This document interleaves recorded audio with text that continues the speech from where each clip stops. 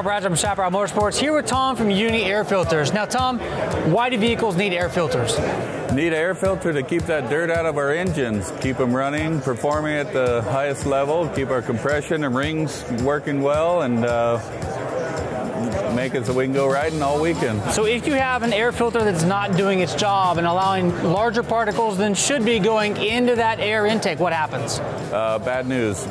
Get dirt into your piston, rings, cylinders get scored, dirt into the oil, hurt the crankshaft, bearings in there, so you don't want that. That's going to get very expensive, and we've got to keep that air cleaner working. Now, UNI air filters are made right here in California, here in the USA. What goes into a UNI air filter? The finest foam you can use. It's polyurethane reticulated foam. Our polyurethane material, we do the molding here for the foam filters that need that. Some are foam only for the motocross bikes. Some of the side-by-side filters are like this, designed to what fits the bike, and that's what we go with. So make model specific applications? Yes, definitely. Okay, yes. Perfect. Now as far as these come, they come unoiled? That is so correct. You need to go ahead and service them before you put them in your vehicle. Yes. And what does that service look like? The service is just simply using the oil, the spray oil, and then we also have the cleaner. So you spray the oil all over the filter, inside and out. You want to oil completely and saturate all the foam material. And then when you're dirty and want to clean it, spray the cleaner on, let it soak, rinse it out, let it dry, and then re-oil the element, and you'll be ready to go again. Perfect. Now, is there multiple densities of foam? So the outside foam different than the inside foam? Yeah, there sure is. Yeah, the inside foam we use is the yellow foam. It's 65 pores per inch. That's much finer than the outer foam. This is 40 pores per inch, so it's larger to hold the bigger particles, and then the fine stuff on the inside. Now, how would this compare to a paper filter? Paper filter is a surface filter, so it's thin.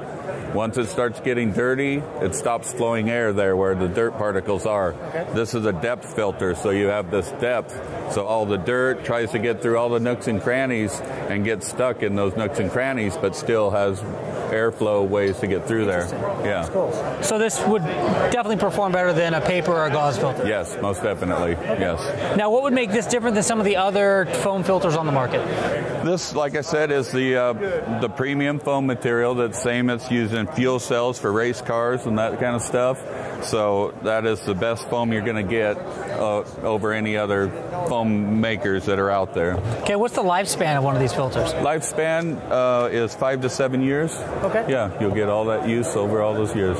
Pretty much. So anytime you go to do any maintenance on your bike, pull this thing out, clean it, recharge it with oil, and you're ready to roll for 5 to 7 years. That's a pretty good deal. Right. And paper filter, you're going to buy 5, 10 filters a year, depending on how often you go riding. So that's going to add up to, $200, $300, $500 a year.